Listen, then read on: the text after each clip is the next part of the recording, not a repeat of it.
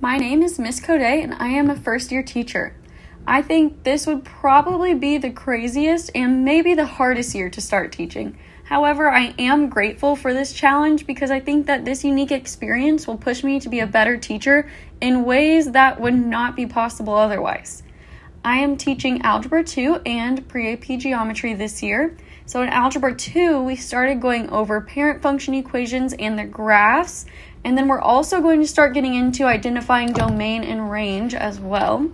In Pre-AP Geometry, we just introduced some new vocabulary terms, and we went over how to geometrically notate those terms, meaning how we represent the terms using symbols.